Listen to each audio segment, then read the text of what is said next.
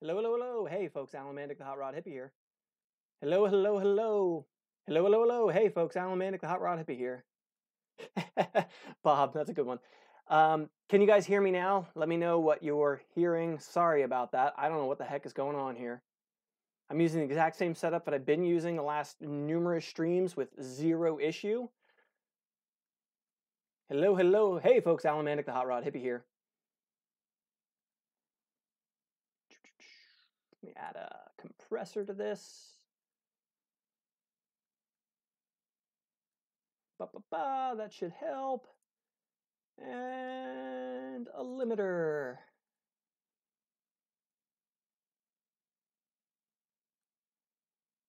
Close.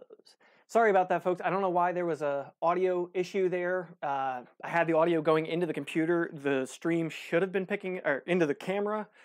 Whatever, doesn't matter. We have audio now. Sorry about that. Okay, so I might as well recount everything I said since you guys didn't hear a word of what I was saying.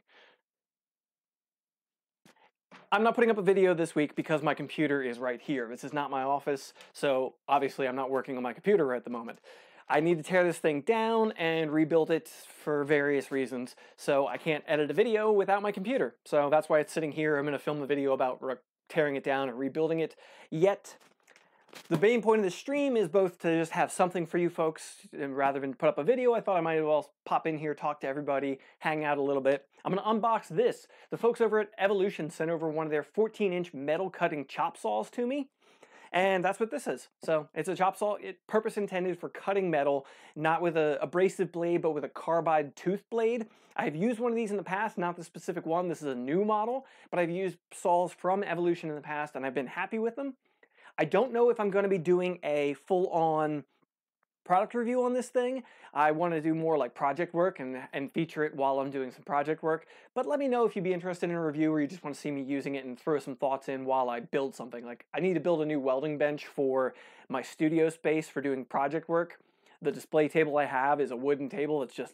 It's falling apart from my hammering on it. I only ever built it intending it to be where I post, or where I just put products to show you folks, and I worked on it and destroyed it. So I need a real bench. So I'm going to use this for that. Check chat here with you folks.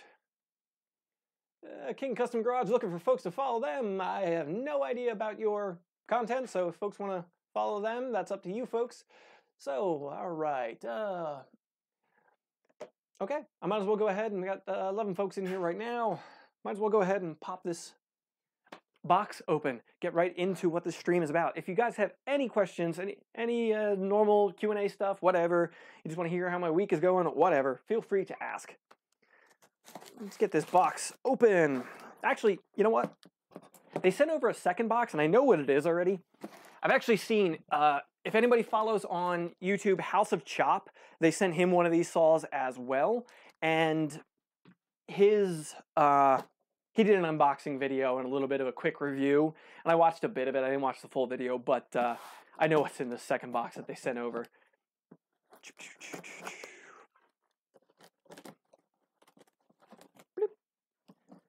This box contains...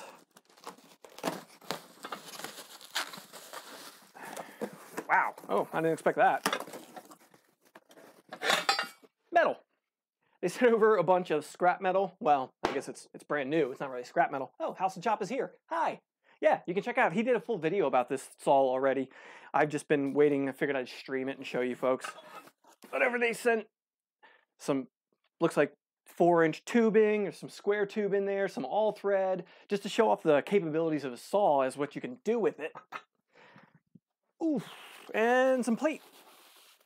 Cool.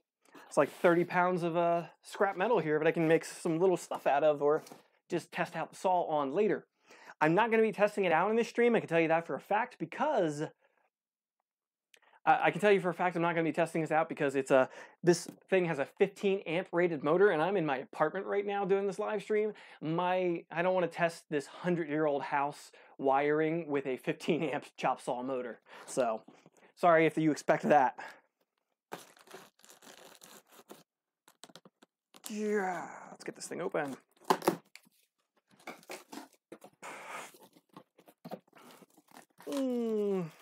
Instructions, don't need those. a pipe clamp, so that'll go on the shoe.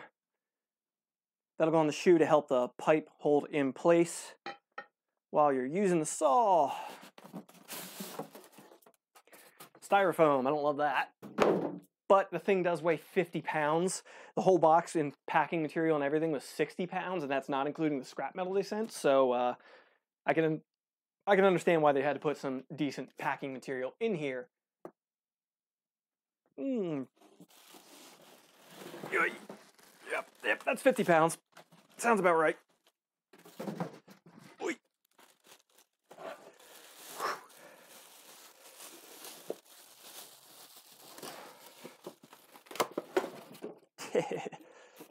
This chair is not exactly a display thing for a tool like this.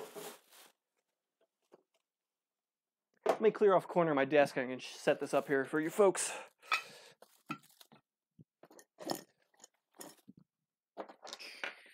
Batteries. So how is everybody's Saturday going? Mine is going to be a busy day. I did cleaning in here so I can get ready for the stream, and I got to tear this computer down and film that content for my second channel, the Alan Mandic all one word channel.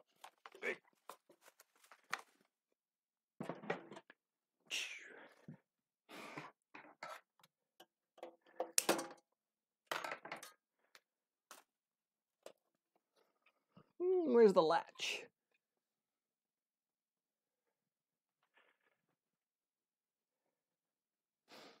Gotta find where the latch is that holds this thing down. Is this a pin? Oh, I'm unboxing this and seeing it for the first time, the same as you folks. So, where the heck is the pin in this? King Custom Garage asked how long I've been on YouTube. I've had a channel for 10 years now, but I've been actively uploading as the HotRodHippie for coming up on 3 years. So, coming up on 3 years. A couple months it'll be 3 years.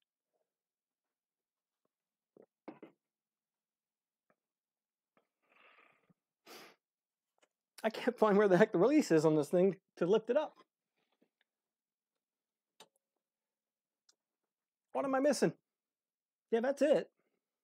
Just stuck. There we go.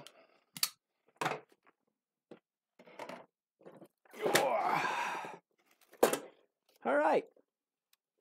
There's the 14-inch carbide tipped blade on this thing. It's a serious blade, and they're also not cheap to replace these blades, but they are strong. They're real strong. I think with the standard carbide tip one, you can't cut stainless, but you can cut mild steel, aluminum, copper, softer materials. They actually have some of the measurements right here. You can cut up to 5 1/8 inch round stock on this thing. So tubing or solid stock if you really take your time. If you want to do a 45-degree cut on round stock, it's going to be 4 1/8 inch. Square stock, 3.5 by 3.5 at a 45-degree angle. 90-degree angle, it's 4 3/4 inch stock. So I could do 4-inch rectangular tube for framework with this chop saw. First impression, the thing I can tell you, one thing I've never liked about any chop saw, this one, any other brand I've used, it's got that automatic guard thing there. So as you go down, the guard actually pulls away from the blade. One thing I just never liked about pretty much any chop saw I've used is how narrow the base is. This base is only, I don't think I have a tape measure handy, but this base looks like probably like 13 inches wide. So, if I'm putting larger pieces of material on here, it could want to tip. I've seen a lot of people build like chop saw workbenches where they actually build the workbench level with the actual base of the chop saw, and that can really help out with having materials be steadied by the table, not so much the saw itself. King Custom Garage, you've been on YouTube for about 2 or 3 years as well. Cool. I like that trigger. Yeah. So, all right. Let's see. I'm going to show you folks a little closer view of this thing.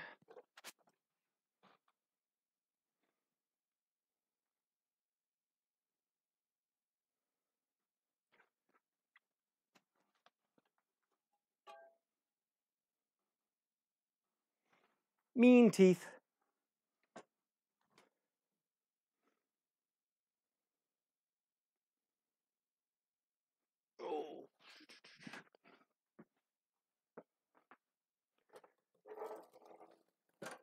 So yeah, 15 amp, 120 volt motor, 1450 RPM, free speed, no load speed.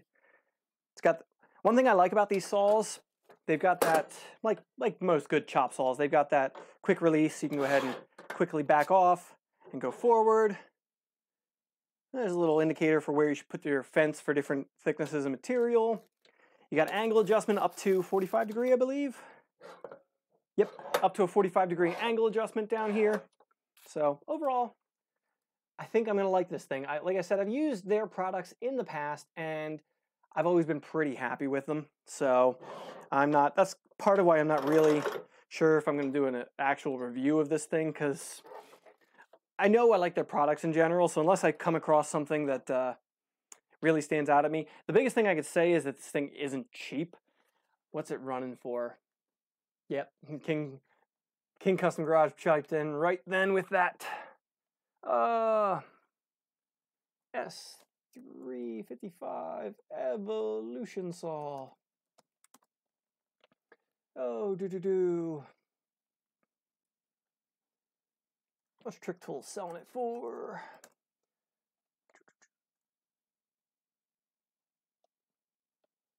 It's $339 for this 14-inch version.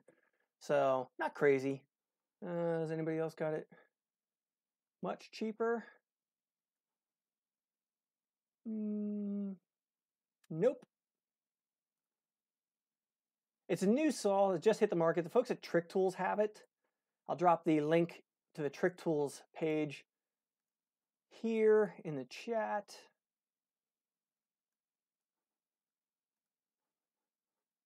Dough.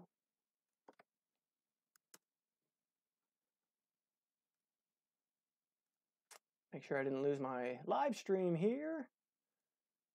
I accidentally closed the control panel for the live. Sorry. Yeah, drop that into the chat. There's a link in the chat right now to the Trick Tools listing for this specific 14-inch chop saw. Ugh. It's hefty. All right.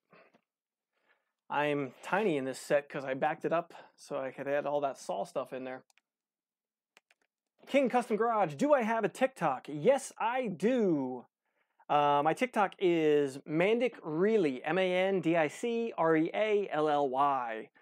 I've actually been posting on TikTok more than anywhere else lately because my TikTok has been growing pretty darn steadily. So,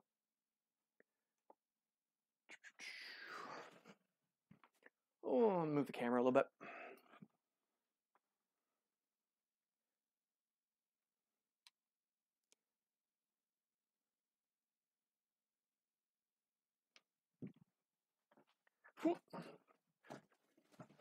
Hey, that's a little better.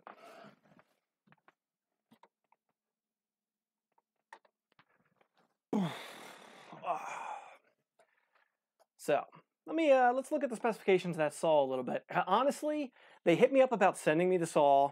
I knew I wanted to check it out for sure, so I just said, okay, go ahead and send it. I really haven't looked at any of the information because I'm not planning on doing a full review of it. It comes with a 3-year manufacturer warranty. That is pretty darn cool. You won't find many chop saws with that good of a warranty, to my knowledge.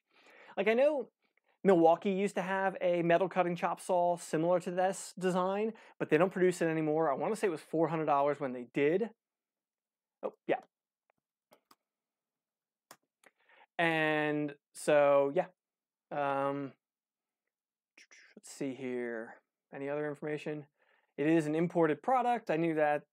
The folks I was dealing with are in the UK. The US branch sent me the saw itself. 2.4 horsepower motor. Let's see how much they list a replacement blade on here. Yeah, 14-inch replacement blade for cutting steel is $87. a 14-inch stainless blade. That blade that comes in the saw is not for stainless. Believe me, I've seen people do that. You will tear that blade up pretty quick. That's $114 for that. They actually have a finer blade for thin steel, so if you're doing a lot of like exhaust pipe, I would say $108.75 for that, and $89 for the aluminum blade. Though I've used that regular blade on aluminum in the past without issue, personally. I like those saws because they don't, I like the saw because they don't throw sparks. You don't end up with dust all over the shop. They throw mean chips because that blade is just taking chip after chip out of whatever you're cutting. But I do like the fact that they don't throw, you know, nasty dust and dirt. I am definitely a, people pick on me for it. I'm a clean freak about the garage. Don't get me wrong, I make a frickin' mess, but I clean up, like I sweep a dozen times a day because I just can't stand working in filth. Why should I? Yeah, I'm making a mess, but there's no reason I should then kneel down and kneel on some metal chips and dust and dirt and tear up my pants. And I don't need to do that. I can sweep up and take 30 seconds, sweep, put it in the trash, and get back to what I'm doing and save myself trouble. So I like the fact that that thing doesn't produce much in the way of dust and dirt. All right. Anybody got any questions or anything for the chat here? Doesn't seem like there's anybody. King Custom Garage seems to be the one interacting the most.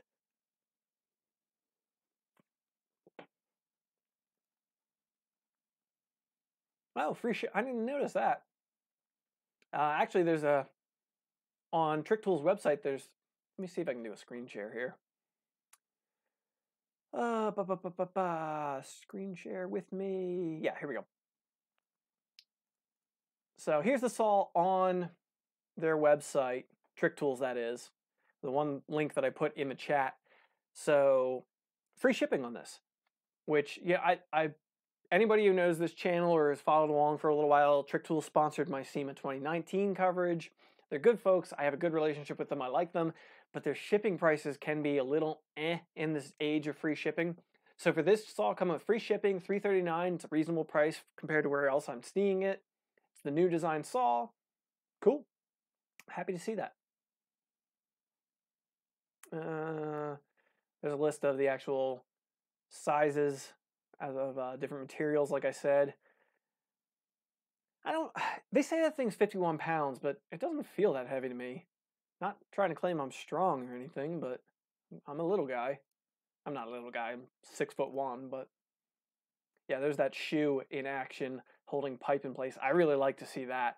I don't think I've ever seen a chop saw come with that shoe, that V-groove shoe to hold round stock. I like that. That will be really handy in exhaust and chassis, like tube work, so roll cages and such. That could be pretty handy. Back to.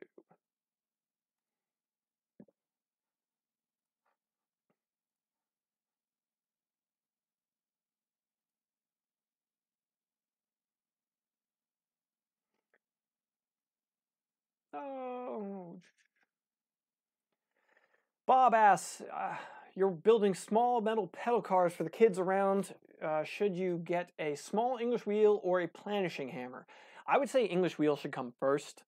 Planishing hammer can be a very versatile tool, but for shaping metal, for actually shaping metal, English wheel is superior. It's much more controllable to create smoother radius curves. The planishing hammer it's going to strike in small area repeatedly over and over again and stretch, yes, and move metal, but controlling it and doing it over a larger area, even the size of a pedal car, nah, English wheel is the way you're going to want to go. If you want to try and smooth things out, using a sandbag with mallets and an English wheel is going to provide you a better finished result than trying to use a planishing hammer would. You're going to have to hand hammer things, but if you skip planish with the English wheel, I need to do a video about skip planishing, but if you do that, you can really do a lot for smoothing out material and not have to use the planishing hammer at all, except when it comes to welding. 65 Ford says he's been using Evolution chop saws for going on 4 years, never used an abrasive saw again. I completely agree. Once you start using one of these carbide tip blades, yeah, the blades are expensive, but if you treat the blade well, like you don't push, you just let the thing do what it's going to do, it'll last quite a while, and I so greatly prefer it over the abrasive saw. So, quick note, I drew the winner of the 3-piece gear wrench ratchet giveaway this morning. I posted it on my YouTube story, Instagram story, and TikTok, letting know Brian S. out of Montana won. So I'm going to be shipping this out to him either later today or tomorrow, winning that 3-piece gear wrench ratchet set. So thank you to everybody who entered. There were like 90 people who entered, but over 300 entries because there were 7 ways per person you could enter. So I like the Gleam giveaway. Anybody who did enter, what did you think about the Gleam giveaway thing? I think I'm going to do that entirely for the future of giveaways. It's much easier on my end, and it keeps everybody honest. It's, I can't, not that I ever would, but I can't game the system and, pick whoever I would want to pick or some nonsense like that. I would never do that, but it takes that out of the equation. Folks who want to try and create fake accounts to enter in different ways would have to be really tricky about doing it. So the Gleam thing works out well, in my opinion. What do you folks think? I'd like to know if any of you folks who happen to be here did enter that.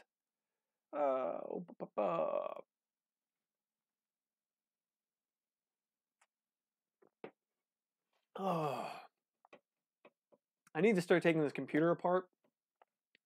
I guess I could start doing that on this stream. I intended to do it. I intended to go live on another stream after this. But, yeah. I'm really not looking forward to this. I have to fully disassemble this computer and then take some of the components out of it and put it into another computer case with a new motherboard, and just, it's a lot of work. I've already cleaned this morning, talking to you folks, unboxed that thing. Yay.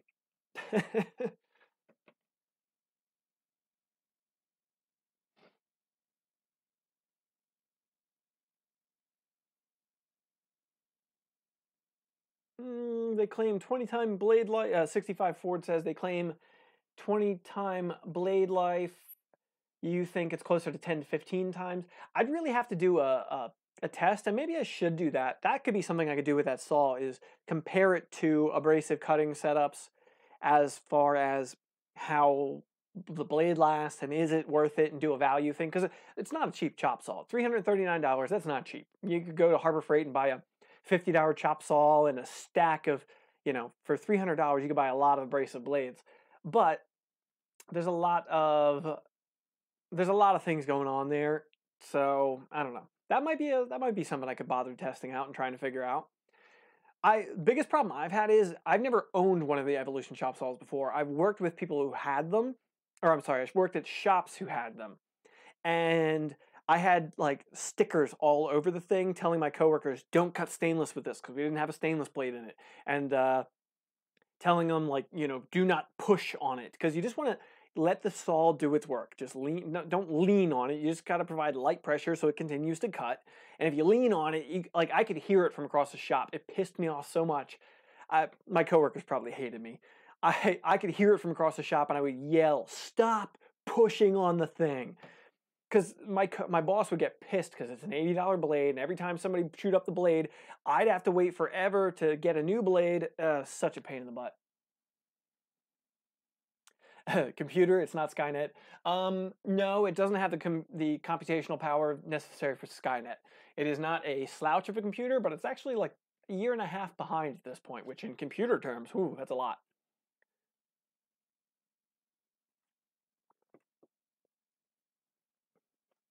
Oh,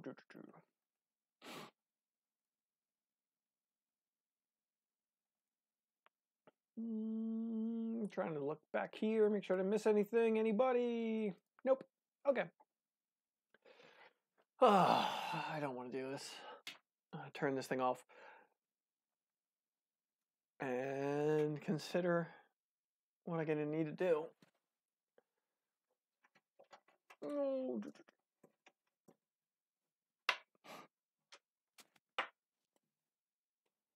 Clearly not a typical computer. Computers are one of my hobbies, I guess you could say. They have been since I was a teenager. Even before I got into cars, computers were my thing. I've always built my own computers, and that is no exception now. It just so happens that it helps in video editing. When I'm dealing with the heavy 4K footage that my camera shoots, I need to have a high quality computer like this. Pop the glass panels off.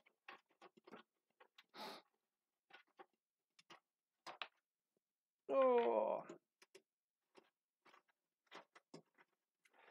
So what are you folks, I'm trying to plan upcoming videos, and I don't want to get into it right now, but things are going to get a little hectic for me in the near future. So I'm trying to do my best about coming up with video ideas that I can still produce in a timely manner and get up for you folks. So I definitely want to start on my Triumph project. I'm going to do some basic videos about that because I really want to get that bike running probably this summer, hopefully. And what's the other thing I want to do? Oh, my dad's 65 GMC. My dad wants me to get down to North Carolina whenever I can and work on his 65 GMC, and I'm going to start doing more work on that. So there's going to be a lot of video work based around that, hopefully, if I can get to it. Namely, just because time, you know, when I'm actually working on it, it's hard to stop and film whatever it is I'm doing. Bob asked, what are you working on at your day job? Let me see if I can pull up here. Right now, I'm working on a, what's it called? A 1991 VW, actually. Yeah, let me pull it up here. Switch to screen share so you folks can see. I keep my Instagram is where I post things most regularly, where you might see more of. Here it is. This 1991 VW Vanagon, or also Westphalia. It's a camper van, and had some rust on it. I've been doing rust repair on it so we can get it painted. So I had to. It's actually a fender right here that goes there, but I had to put a piece over top of the fender area to make the flange possible. And there's the actual afterward. You can see up here over top of the fender area. That's where the patch is. I did my best to metal finish that off so you can't see it anymore with the new fender in there. It's all just replacement panel work. It's pretty boring. I've had to make very few pieces for this project. Like I had to make this one piece for the quarter area where the fender met. I used some of these clamps from Ben's Metal Shaping over there in somewhere over in Europe. I forget. Sorry, Ben. But used his clamps to hold that piece in because I wasn't able to get in there and clamp the piece in. Let's see. Working on the front of the thing, I had to put a whole new front fender on the right side. Left side, I'm going to piece a fender into it because the right front fender turned out to be a lot more work than I hoped it would be, unfortunately. Somebody years ago must have hooked on this support piece and used it with like a chain to try and pull the thing out. It was really funny because clearly it didn't work. It was only like 18 gauge sheet metal they hooked to. It was not going to pull the van out of there. But the funnier part about it is I posted a video of it. So there's the torn out sheet metal where they hooked it. And then to the right is a tow hook. Can't make that stuff up. They had a tow hook right there. Here's the replacement piece I made out of 16 gauge steel, made it a little heavier because why not? This piece ties back to the front suspension, kind of just tightens up the whole front end. So some dent repair work I've been doing on that thing. The funny thing is I don't know if I've ever told you folks on here, one thing I use when I'm doing dent repair work is I use Dychem, blue, machinist blue. If you've ever been into like milling and lathe work, machinist work, they use what's called Dychem. You wipe it on, it's a really thin blue layer. What I'll do is I'll wipe down this whole panel with it, and I'll go over it with a sanding block, just 180 grit sandpaper, and I'll scuff it. On the left, you can see there, that is after initially scuffing it with the sandpaper. So it shows me anywhere if it's still blue is a low spot, anywhere if it's really sanded is a high spot. So I can tell how to hammer and dolly this a little better. On the right is the not finished product. There's more work to do there yet, but that's actually, I reapplied the blue dye, I sanded it again, and you can see how much better it is after just a little bit of time hammer and dollying it, trying to improve the finish and get that dent knocked out. The funny thing is, I don't have the greatest touch. I have to work by sight more than touch. My sense of touch is not as good as like my boss. My boss at my day job, he can touch like a machined flat surface and feel the imperfections in it. I can't. But we both seem to end up missing this for some reason. We didn't notice how bad this corner was, so I had to clean that up a little bit. And now I'm working on this rocker panel where it's the worst rust on this entire van. My Friday, I just got this cleaned up. I removed the rusted section and cleaned up the areas. So I'll come through here and I'll primer all of this so that it prevents rust between the layers of material that I'm going to be installing. And then I'll spot weld the new piece on, and then I'll weld up and metal finish that seam. Since I can't get to the inside and the outside, it's going to be a two-man job. My boss is going to have to be inside or outside, vice versa. And we're going to have to, tack it, hammer it, and we're going to have to tag team it and both do that project. So. Bob, anything about making panels? I really need to do more panel creation work. Biggest hurdle I have right now is the studio space that I use for filming for you folks is so small. Trying to produce quality, I only have like one area I can film in there. I need a bigger space so badly.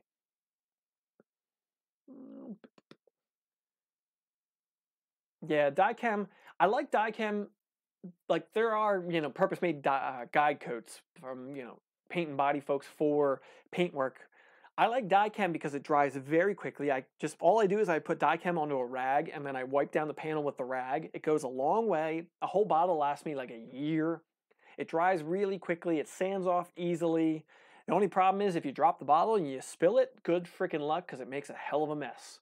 I have done that before. It took a lot of paint thinner to clean it up. Anything else, you folks? There's when the saw came in. Oh yeah, and most of you folks I think that are here probably already commented on or saw my video about the mean comments on YouTube.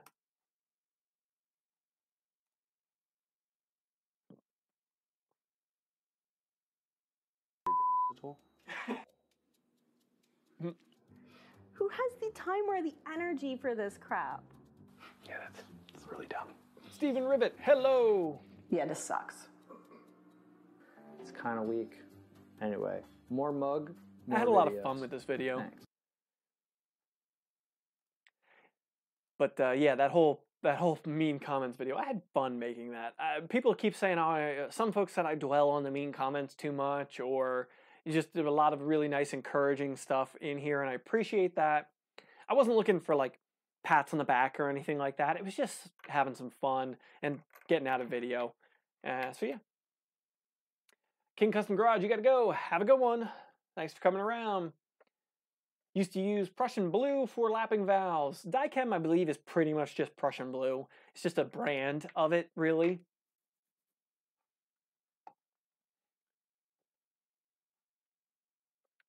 Oh.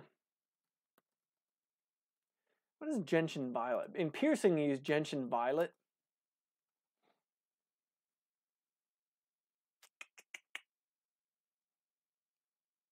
Okay, so it's gentian violet is antimicrobial dye.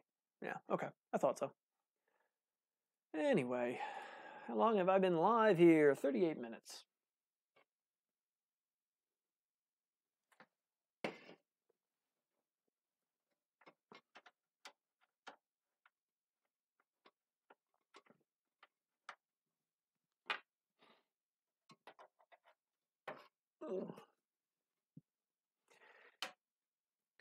I find, as a metalworker and a fabricator, I find the engineering and everything that goes into computer cases is kind of crazy.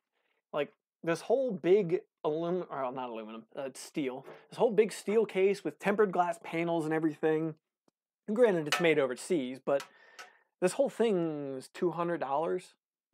The case, not everything inside of it, of course. But, I don't know. I find it interesting. I got the chat pulled up here on my phone. It's easier to see there for some reason. Diesel Punk Cummins, hello, what am I doing tomorrow? Most likely I am continuing to swap my computer over because I doubt I will get the whole project done today. Both disassembly, filming, and putting together the new setup, and then I'd like to edit that video because I'm going to do a whole dedicated video about this on my second YouTube channel, Alan Mandic. I might as well plug that. I have very few followers on that channel. Most of you folks that follow me on HotRodHippie probably do not care at all about my second channel. I'll be completely honest about that. But, you know, it exists, so I might as well plug it. I mostly post just like life vlog type stuff and camera and computer related content on that channel. So hopefully I'll be doing more on that channel in the near future. I post like once a month at best. So yeah, if anybody's interested, it exists. Go check it out. Alan Mandic, all one word. Hey, Alan Mandic. There's my name right there. Diesel Punk Cummins, why do you ask what I'm doing tomorrow? Is there a show in the area or something? I know next week there's a show at the Big E Expo Center, race car show or something like that. I happened to see somebody, I think Lebrec posted about it. Let me see if I can find it on Instagram. Not now. Lebrec. Yeah, there it is. Yeah, there's a car show here in Massachusetts next weekend. Northeast Motorsports Expo, March 13th through the 15th in West Springfield, Massachusetts at the Big E, or well, Eastern State Exposition, blah, blah, blah.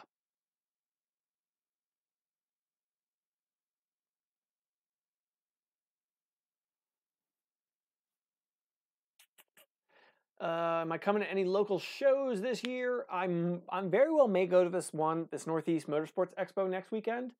I'm not 100%. I don't think it's only the second annual they're saying. I don't remember hearing about this one last year. I went to a show at the Expo Center a couple years ago. Outdoor local show at UMass. I'll have to look at that. I want to get to more shows this year. Whether or not it's going to happen, my track record is not particularly good. So, there's that.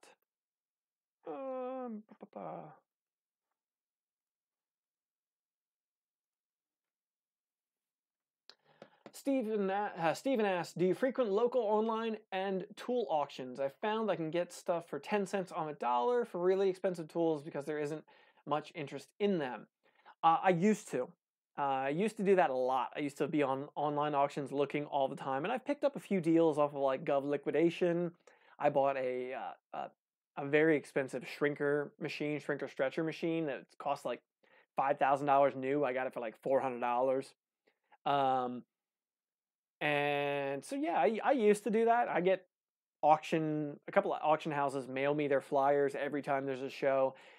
I don't do it so much anymore because honestly, I don't buy many tools anymore. If a company doesn't send me a tool to check out, I've got most of what I need to do my job. So unless I outfit a shop, whenever I get around to outfitting a shop more in depth, it'll be a different story. But for right now, I've got most of what I need to do my job. So I save myself from myself by not going to or looking at auctions, because I would totally be buying up like boxes full of vice grips and stuff if I could. I spend all my money on camera equipment and computer stuff now because I can't help myself. Swap meets are a good place to buy cheap. Diesel Punk Cummins said something about how decent places to buy cheap stuff is swap meets.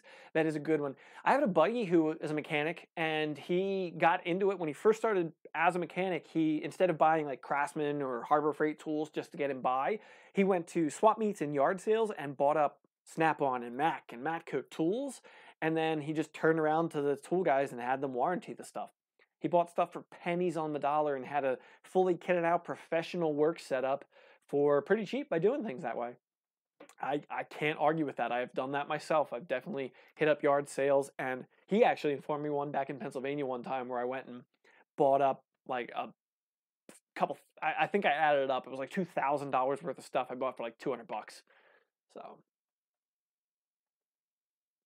65 Ford had to stop going to auctions because too many tools, not enough space. I hear you. That's a part of why I don't bother. You know, especially I've made the mistake a couple of times where the annoying thing is, like, one place I can remember I bought something. I was looking at this online auction and I wanted to buy a TIG welder. I'll say, I don't think that was it, but whatever. A TIG welder. And I was bidding on it, and then I bid on like a rotary table for a milling machine. If you're familiar with, you turn the handle and the table turns. So if you're trying to mill like a curved slot in something, you could use that to turn it underneath the milling head. I ended up winning the rotary table for like $20, but I didn't win the TIG welder, and it was like a 4-hour drive to go pick the thing up. So I ended up just paying for the rotary table and telling them, keep it. I don't care. It's not worth my drive to come get it. And they wouldn't ship it to me because the thing weighed like, well, they would ship it to me, but they wanted to charge me a rigging fee, because that's one of the problems you'll get into with some auction houses and auctions is, oh yeah, you bought this mill, but now you need to get the mill out of there. Well, you have to hire our rigger. Yeah, you paid $200 for a mill, but you have to pay our rigger $500 just to load it onto a trailer for you. And you're not allowed to move it yourself because insurance won't allow it, which I understand, but it's annoying. Really good local swap meet, tractor show, and car show in Bernardston in May. That's not that one you told me? No, that's... whatever. There's that show right by Bernardston. You've told me about this on my way home from... oh, sorry. The tractor show. Is that single cylinder show that they put on? It used to be in that big field in Bernardston right off of 91. That field's gone now. It's a warehouse now, but I think they moved it somewhere else in town.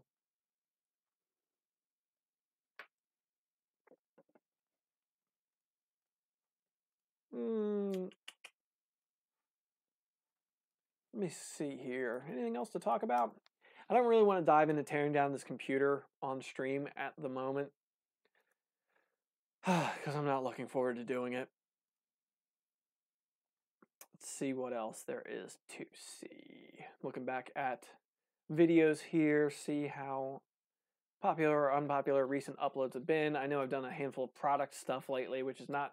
I try to spread that stuff out a little bit, and unfortunately that has not been happening. I might as well plug something since I'm here. If anybody has not seen this video, since it's got 200 some views, you haven't, most likely. The tractor shows by Kringle Candle. That's the one I'm thinking of then. Okay, I see the signs on the way to work because I passed right by Kringle Candle basically on my way to my day job. But anyway, the limited edition street rod postcards, technically the offer is over, but I've still got a stack of them. So anybody who wants one, $1, you just got to sign up on Patreon, patreon.com/HotRodHippie. Sign up for $1.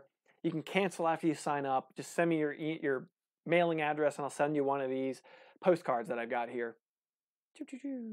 Enlarge this. It's got this blown Dodge pickup truck that I photographed at SEMA, and just a little thank you message on the back. So anybody who might be interested, that does exist if you want to check it out.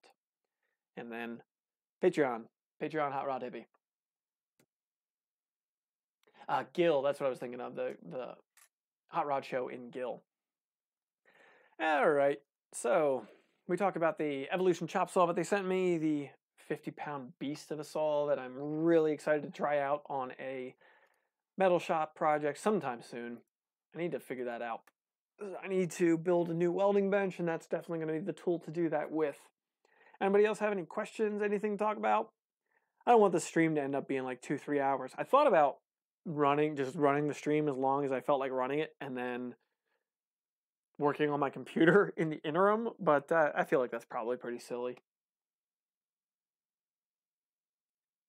Not looking forward to this.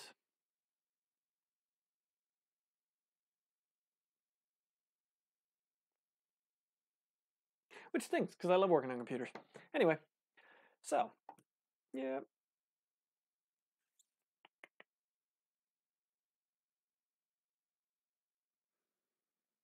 Trying to think if there's anything else new, interesting, exciting, anything going on that I have not informed you folks about lately. Oh, I want to do shop tours. I need to get back to shop tours now that winter is passing by. I have a couple places in mind in the very near future that I'm going to be doing.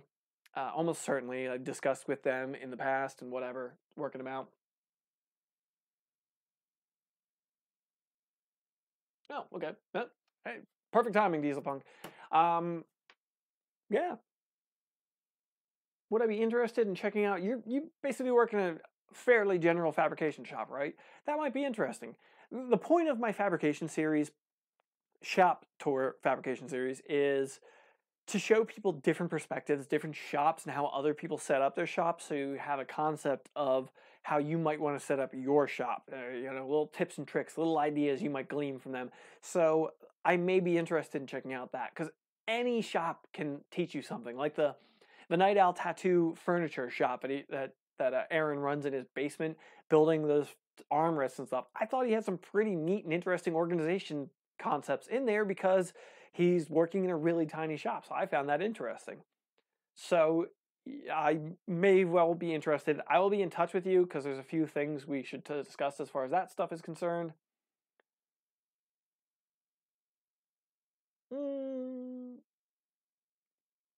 Wayne's Garage, call all the way from Australia at 3:48 in the morning. Hello, good morning from down under. Awesome. Thank you for coming around at 3:48 in the morning. You're like me up at this time. I don't think I'd be on YouTube yet. Usually when I wake up, I check my comments and messages and emails, and then I take a shower and get ready for my day. So, good morning. Unless you're still up.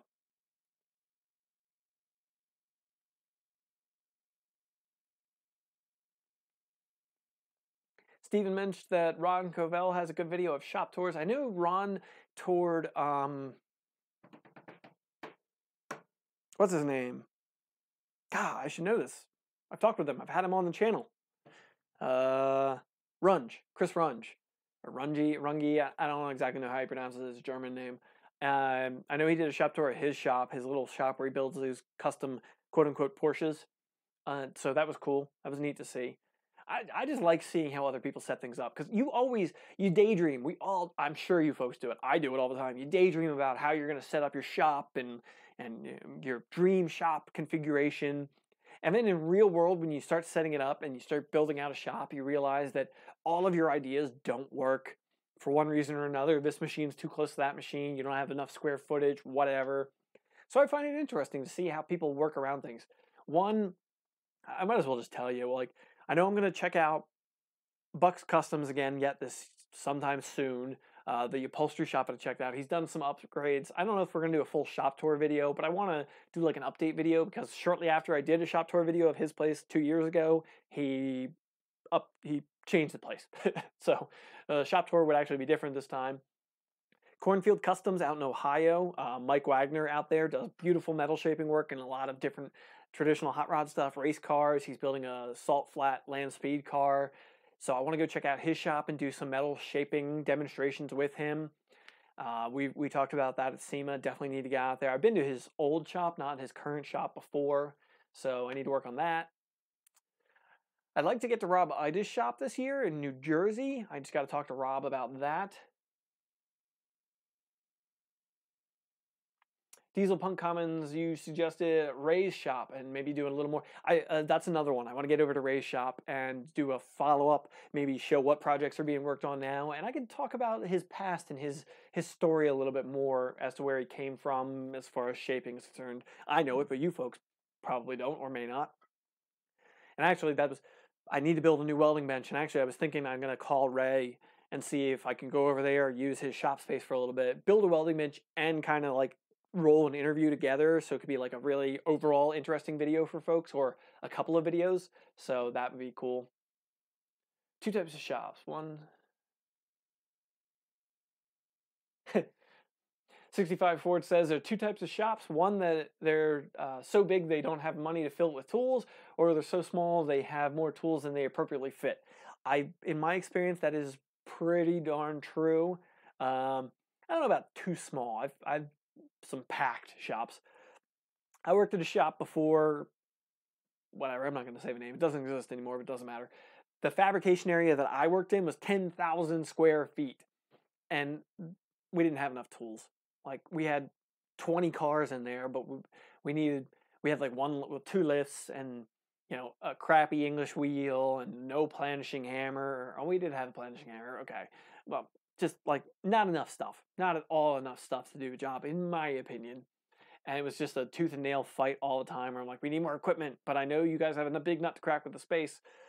But then I've been in like tiny little garage. I work in a 400 square foot shop. It's better equipped than that 10,000 square foot shop was. My day job, the shop I work in, is 400 square feet, and it is crammed with stuff. Let me see if I can show you a perspective on it, since I showed the Vanagon project, but you can actually see how small the space I work in is in this video, or this picture. Pull it up here. Yeah, so that's the shop that I work in. It's a single bay. People have single bay garages larger than the shop space that I personally work in on a daily basis.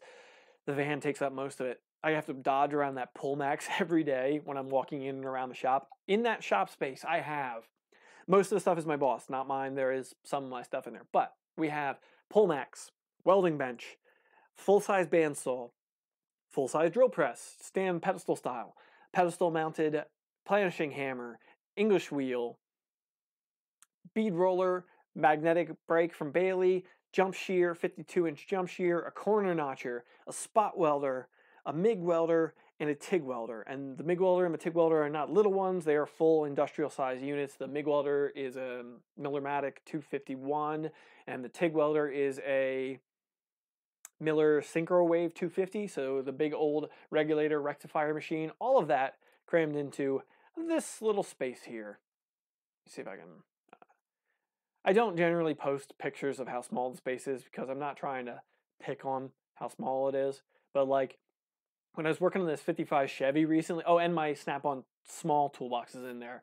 I have two other toolboxes that don't fit in there.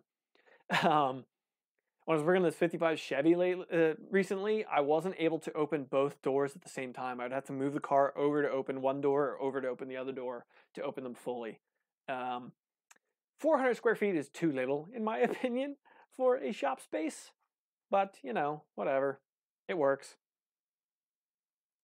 Try and see if I can, you can kind of see in the background some of the perspective of the shop a little bit back in the corner. It's so crammed full of stuff. The more tools I get, the more space I take up. It's such a pain. It's life. It works. I get projects done, but there is not a whole lot of space in there to get projects done with. So yes, thank you for that input, folks. Ray, definitely on the list. I forget, there was some, I want to get to American Auto Wire this year and check out their wiring warehouse and the factory. They're in New Jersey building custom wiring harnesses for vehicles. I've been using their products for a while now, and I'd like to get down there and do a tour with them if they'll have me. I've reached out to them before. Oh, here's a better perspective on it. There's the shop. Everything you are seeing there is the entirety of the shop. It's 20 foot by 20 foot.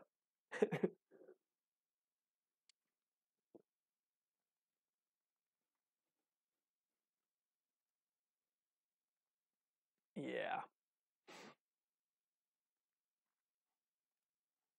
Anybody not familiar? I don't think I've mentioned. I don't hide it. I try not to hide it by any means. I'm not. I just, you know, this and my day job are technically separate things. A-Class Act Auto Restoration is my day job in Rindge, New Hampshire. And yeah, so.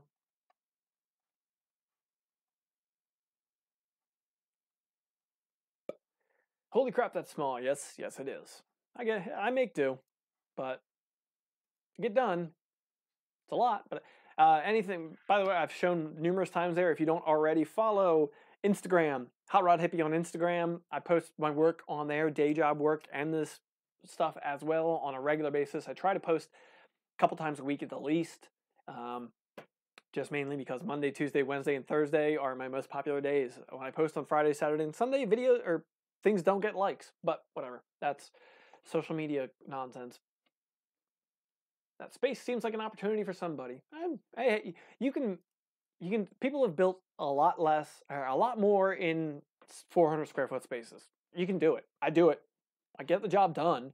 It would just be more efficient for me to have more space, but I don't. So whatever, is what it is.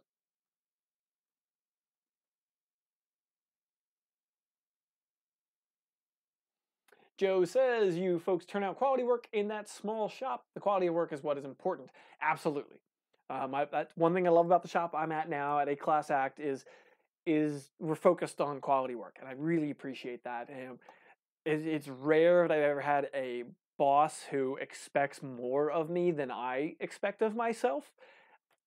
That sounds, I don't know how that sounds, but usually I have bosses that, in my experience over the years, more often than not, bosses have told me to stop bothering to put in so much effort versus telling me to go further. This boss tells me to go further. I really appreciate that.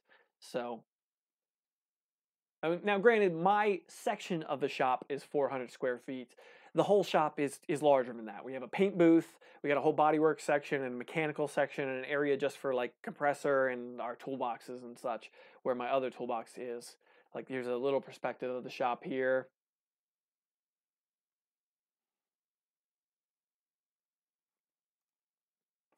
Let's see if I can find another perspective of the main shop.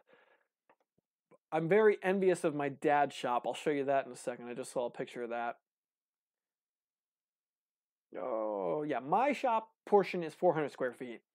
The main shop, where we do more mechanical and assembly work, so like finished projects going together, is much larger. I want to say it's, 1,500 square feet or something like that. It's overall, the entire building is smaller than other shops I've worked in. So, but it gets the job done.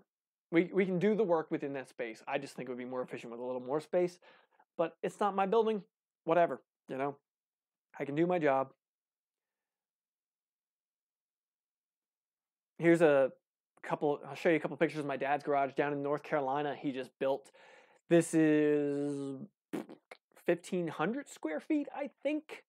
He's got a 2-post lift in there. Got a bay off to the side, which is this.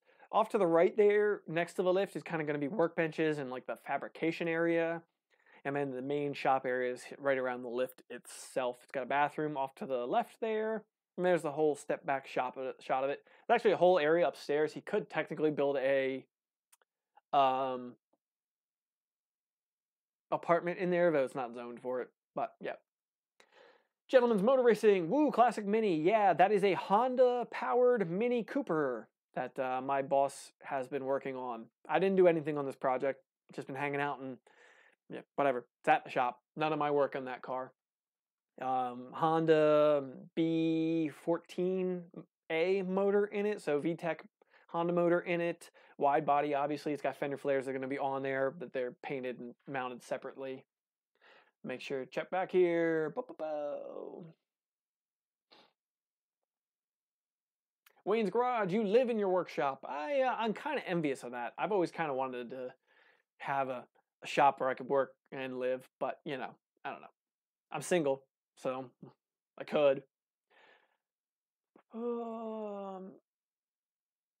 Dave, you mentioned there's a metal-shaped meet. I'm going to assume that's probably the metal meet happening in Minnesota, because they're usually out in the Midwest. I can tell you for a fact I won't make it out there in May. My travel plans for this year, I really want to get some more travel in this year, but I really don't have anything set in stone right now, especially with the way the world is right now. I don't want to say the word because YouTube hates the words, but yeah, so I'm trying to avoid that stuff. Diesel Punk, you said your shop is too spread out and wide. I get that. That 10,000 square foot shop that I worked in, all the stuff was off in like one corner of it, and I could totally see that. There's a fine balance there. I think personally, if you're only working on 1 or 2 projects at a time, I think somewhere between 2,000 to 4,000 square feet is like ideal in my mind. Like when I worked at Tucci's Hot Rods, let me see if I can find their shop. Their shop was really well laid out, in my opinion. I worked there for not that long, but their shop was really well set up, in my opinion, and good utilization of space. Steven, you asked, what tools do you use most in a day? I would have to say, absolutely, the number one thing that I use is hammer and dolly, tape measure, square, so like a ruler, square, for laying things out, and angles and such. And die grinders, right angle die grinders. Yeah, those are probably my go, aside from welder. Take welder too. Those are my most used. Hammer and dolly, like every day. Oh, and pliers. Good set of Nipex pliers. Like I start out my day grabbing my pliers, hammers and a couple of hammers and dollies, and then tape measure and get to work. Usually. Even if I'm doing metal shaping, dent repair, rust repair, I end up reaching for those things. If I'm doing electrical or mechanical work, obviously, not so much. But yeah, I harp on it a fair bit. I truly, truly, truly say invest in good quality hammers and dollies because I use them so, so, so much that it just doesn't make sense to not have good ones, in my opinion. It's just one place I don't see skimping. Because I make so much of a use of them. You know what? I'm not even going to bother looking up where Tucci's Hot Rods is another shop where I want to do a tour because I think their shop is really well laid out for what it is. It's not huge. It's, I'm guessing 3,000 to 4,000 square feet. They can work on, depending how they cram it, like 4 or 5, like 3, 4 cars comfortably at a time. And they've got power hammer, 2 pull maxes, mill, lathe, drill press, a bunch of stuff. And it's a really well set up shop. I like that. I need to get over there, over in Marcy, New York, and check it out and do a tour of that space for you folks.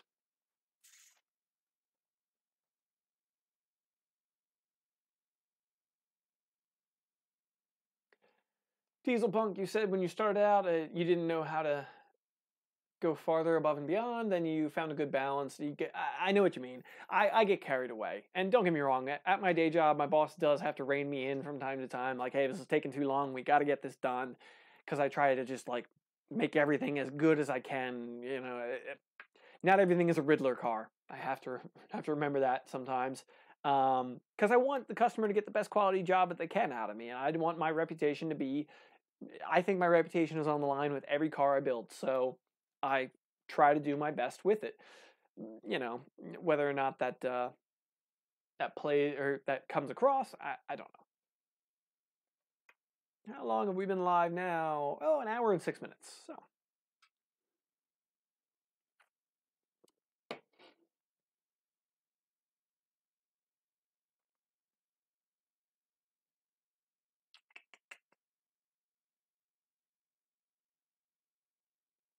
Sorry, I'm just looking through notifications on my phone here, and some of them are strange. YouTube is recommending that I stream something to my TV for some reason. I haven't seen that notification before. Anyway, yeah. Any other questions for me, folks? Any other ideas, shops I should check out, tours I should do? I talked with How To Automotive, YouTube channel How To Automotive. We were talking about after SEMA next year, maybe trying to check out EV West, or this year, 2020, SEMA. Go and check out the EV West shop. I haven't talked to those folks. He knows those folks. I don't. But that'd be cool, I think. Check out. Personal opinion, you know. I don't know how much people care about the electric vehicle stuff. I don't think I'd build one for myself, but I would like to build one.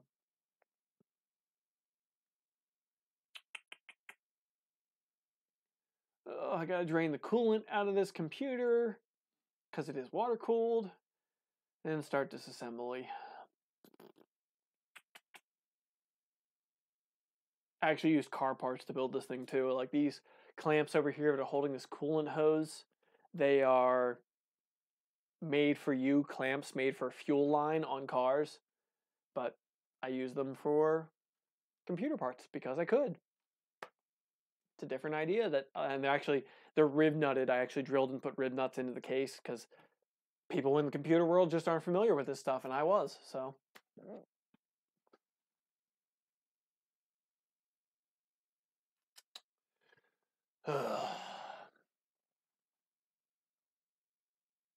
Whatever. Trying to think if there's anything I can or should do on this thing while I'm here.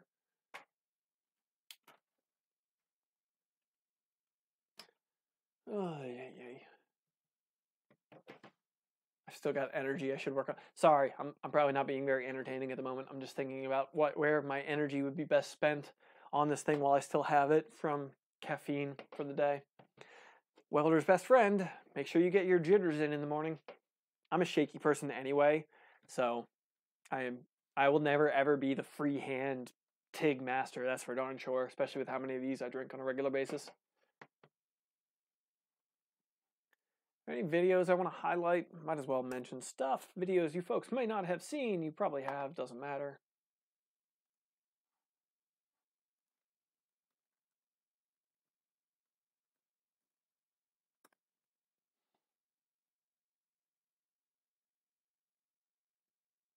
'65 Ford, you said exactly what I'm thinking. You never know how bad cheap hammers are until you hold and swing a nice one. I used Harbor Freight set for years, now I cringe when I hold them. I totally agree. Like I reviewed, let me pull it up. I reviewed Harbor Freight hammers on the channel a couple years ago, I think now. 2 years ago, maybe. Yeah, 2 years ago, I reviewed Harbor Freight hammers on this channel. Ugh, look at that quality. This is when I was still filming on a camcorder in 1080p.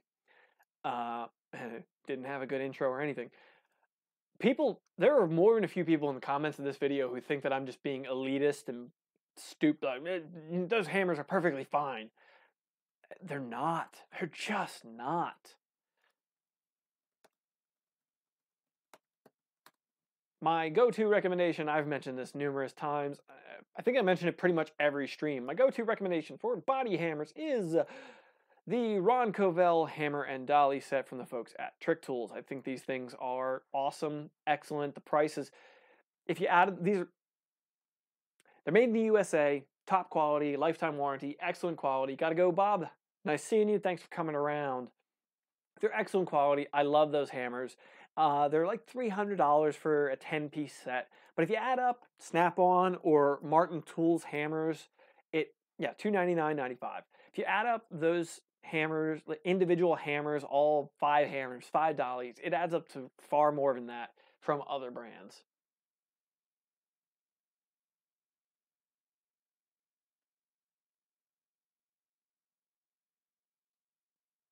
Steven, you asked, can I describe the rate and milestones of my subscriber count? Let's see if I can pull up something that will allow me to do that.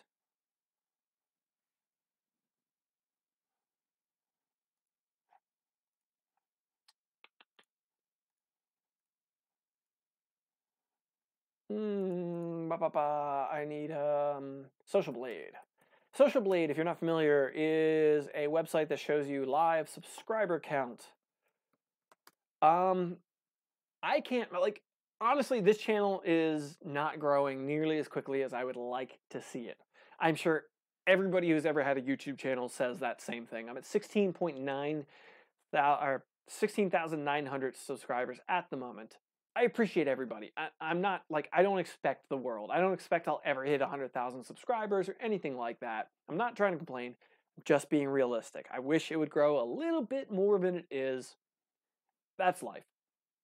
Where am I looking here? Try and see if I can find like a chart of overall growth. Detailed statistics, live subscriber count. Trying to find. Well, here's a chart I'll pull up and show you. Not what I wanted. That's not what I wanted either. Hi. Screen share. This is Social Blade. So this is a subscriber count showing my gain of subscribers. On the week of, I gained, like, the best week I've had in the past 2 years, well, 3 years, I gained 361 subscribers in a week. So, like, growth is slow. It's always going to be. It's kind of just the way it happens. But I can tell you for a fact, November 19th through 26th of 2018, that was SEMA 2018.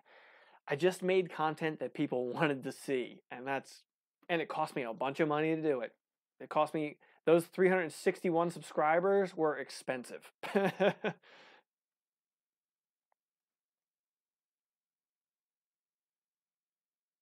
Diesel Punk, you said, I know you've had a decent amount of subscribers, and you said you never really got the growth or engagement you wanted on your channel. I totally understand that.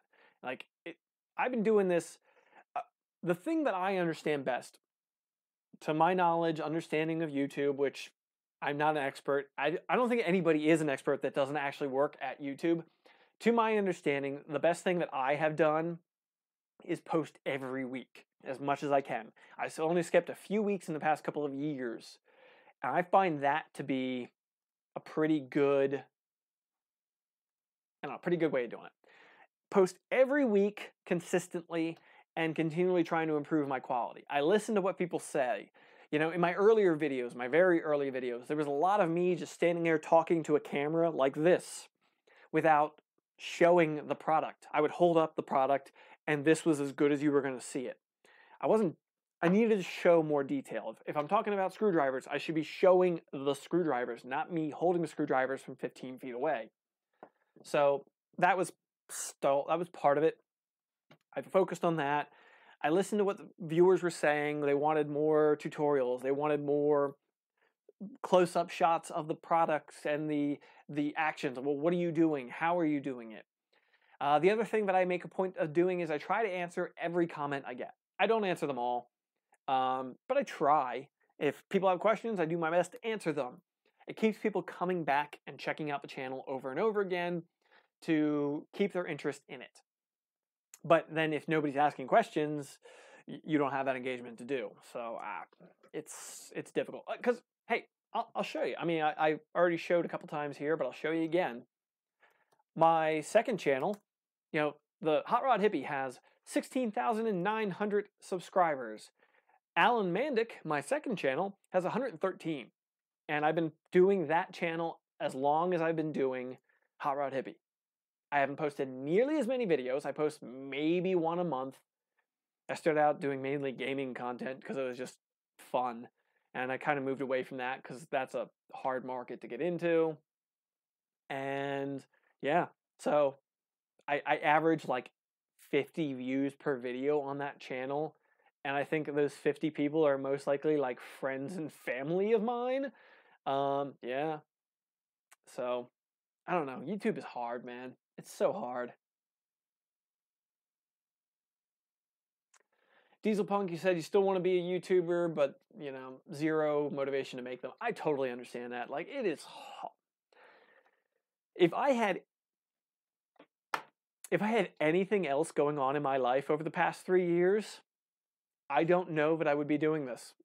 And that's not to say that I don't love doing this. That's not to say that I regret doing this. Anything like that. That is literally just me saying I don't think I would have the time for it, because I work a 40-hour work week, day in, day out, or well, 4 days a week. I work 10-hour days, 4 days a week at a Class Act Auto, and I drive an hour and 20 minutes one way. So from Monday to Thursday, I have zero time to film. I do not have time. I might film like a tool sitting on a workbench at work. That's about it. Also, it's my boss's shop, not mine. So he doesn't necessarily want me filming there. I totally understand that, and I respect that. So I try not to do it. So I only have Friday, Saturday, and Sunday to get videos every week out for you folks. And then it's minimum video time is like 5 hours worth of editing, and that is rare. Commonly, it's closer to 10 hours. Sometimes it's upwards of 40 hours, depending on the video and how complex it is. That's editing time. It's not recording time. That's not, you know, research time. That's not dealing with the companies and getting them to send me products and going to SEMA so I can meet and shake hands. There's so much involved with it.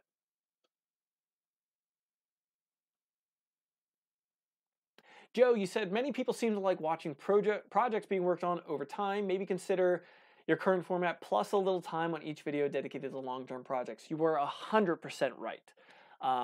I know for a fact, I believe for a fact that the number one thing that this channel lacks is a project. Something to keep people coming back every single week to see the progress being made, or every couple weeks to see the progress being made, demonstrating what I'm talking about in these videos by doing it on projects. You're totally right. Problem is, For like a year and a half, 2 years now, I have known that is what I need to do. I don't have enough shop space. Like, I don't really have enough time either, but I would make the time happen. I don't have enough space. I'd hoped I'd be able to do my Triumph motorcycle build within the space that I have because it's a much smaller thing, and I've kind of figured out that that's not going to work. I have it's hard to explain. I will show you folks sometime in the near future how small my space is, but yeah, you're right. You're totally right, and I hope to do more projects work very, very soon. Within the next month or two, I hope to have some more actual hands-on project work coming up, but yeah, you're right. You're totally right.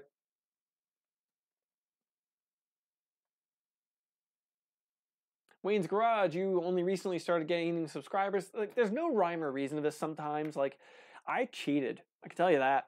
I don't know if I've ever told you folks on this channel. I cheated when I started this channel, technically, because I had 2,000 subscribers when I started the HotRodHippie. And if anybody's actually bothered to look back through my videos, you'll probably figure out why real quick. Let me show you. Screen share. Videos. Sort by. Let's sort by my most popular video of all time. I've got like 200 some videos up on this channel. My most popular video is from literally 10 years ago.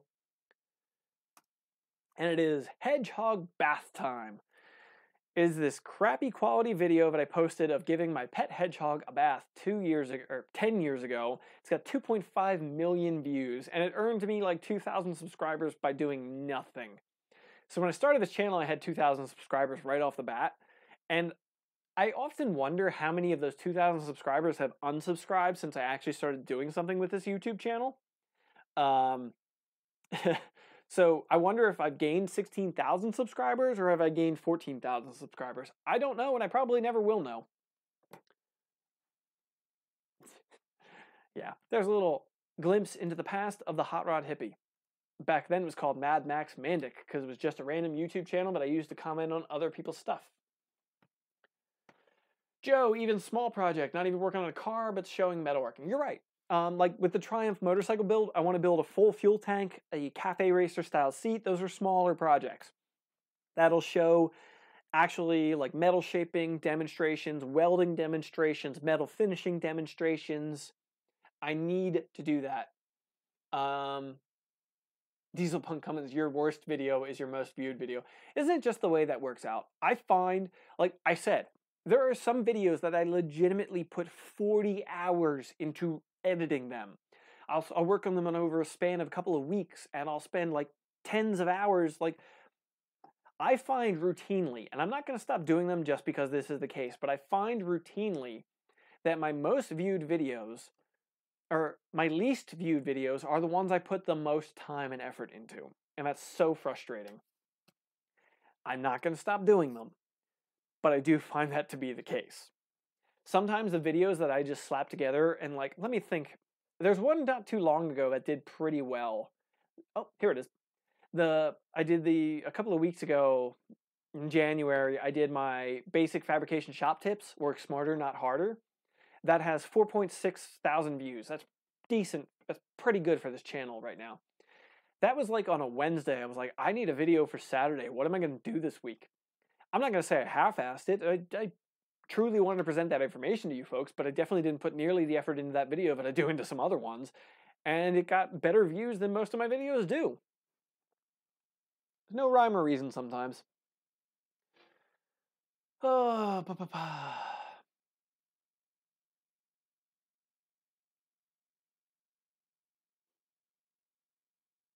65 Ford, you always come up with a million excuses not to do video stuff. Just keep doing it. Yeah, I think that's legitimately true. There are channels on here that I think they do terrible work, and I don't think there's much value in what they're producing. And you know what? There doesn't need to be. But there's plenty of channels that do stuff that I'm like, why do they get a million views and I don't? It works, and they just keep doing it, and it keeps working. Good for them. You know? Awesome. Good for them. I just wish I could get a little piece of that pie. Hour and 20 minutes at this point. We've been up. Check back here.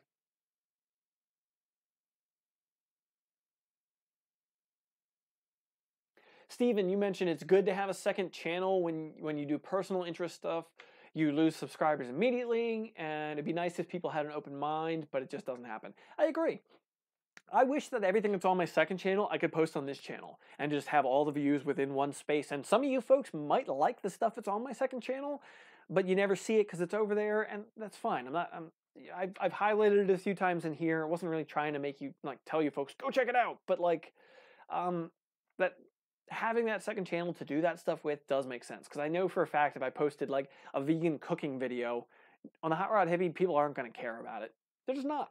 And that's the way it is. That's fine. If I post dumb vlogs over there when I like drive and go check stuff out, or like hang out with friends for a day.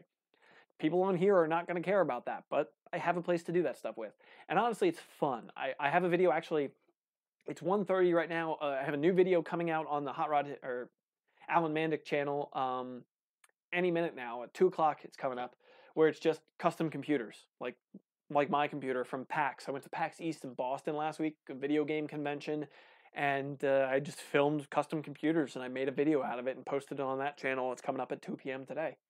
Like, I have an outlet for that stuff, and I like that.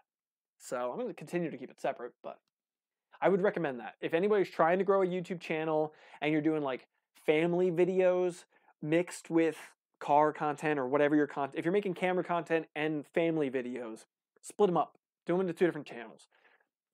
One of them is going to grow better than the other one, and trying to focus on a topic is probably better for you than just posting whatever comes to mind. It's just the way it is, if you're trying to grow. If you don't care about that, keep on doing what you're doing. Not exactly like I'm coming from a place of expertise with 16.9K subscribers, but hey, whatever. I feel silly sometimes when I give people like YouTube advice, because I'm not a big channel by any means. I just do it so much that I feel like I do have information to share. Whatever. Oh, I should probably duck out of here soon, since I've been at this for about an hour and... Sorry folks, we had a hiccup there.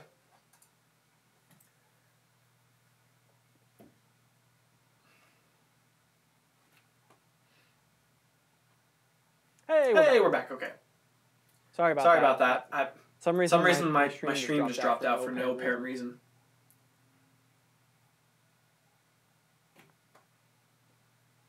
See. Live chat. Make sure I didn't miss anything. Oh, you're back. Oh.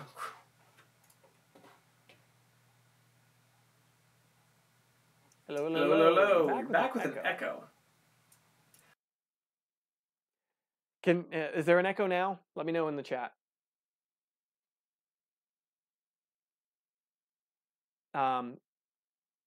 Apparently, I closed my streaming application and suddenly my camera audio started working. So you were hearing me through my lav mic and through the camera mic for no apparent reason.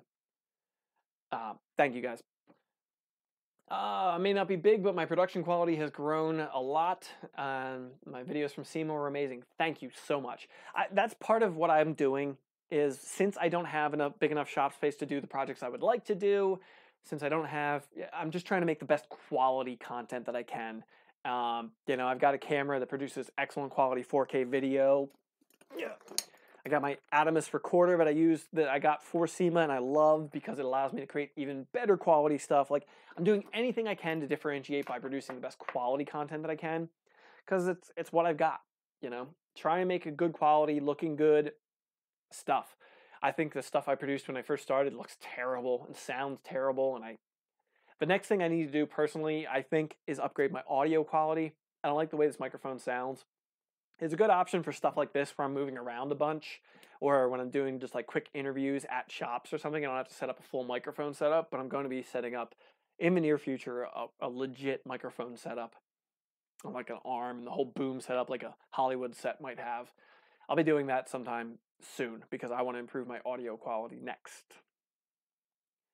All right, folks. Any last minute questions? I'm going to wrap up here soon. Now that I had a hiccup already and I've been at this for over an hour and a half at this point. So, anybody got any questions? Any last minute things you'd like to hear? I try to keep these shorter, so if anybody actually wants to watch the live stream later, they can, but I always end up making them longer than I intended to. Anybody seen any good movies lately? Anything I should check out? I'm way behind on pop culture at the moment. I watched the H.P. Lovecraft Nicolas Cage movie last night, Color Out of Space. I like Lovecraft, aside from his casual racism, but I like the stories. So I enjoyed that. It didn't get good critic reviews, but I enjoyed it. Joe, good luck on the computer. Thank you.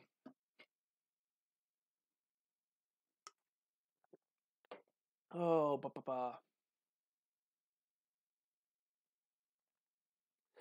If anybody runs a Facebook page, they are so annoying. They constantly try to get you to advertise video or posts. Every time you post something, they're like, "Hey, this is getting really good engagement. You should advertise it. Pay us." And then I pay for posts and advertise them, and they don't do well. I don't get any better video views or anything like that. It's totally not worth my time. Granted, I'm not spending hundreds or thousands of dollars, but I can't, so whatever. All right. Yeah. Tim and Eric's $1 billion movie. I haven't heard of that one. Look it up. I checked out a couple things. What's on my list? There's a couple movies I want to see. I want to watch The Lighthouse. I want to watch. Yeah, I forget. Tim and Eric. Never heard of that. Came out in 2012. Had a budget or no box office of $200,000. Ha! Not a $1 billion movie. I'm just kidding. Yeah.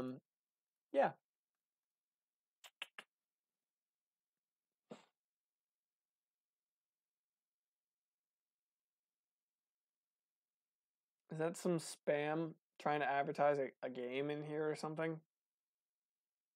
Whatever. Yeah. All right, folks. I think it's going to wrap it up.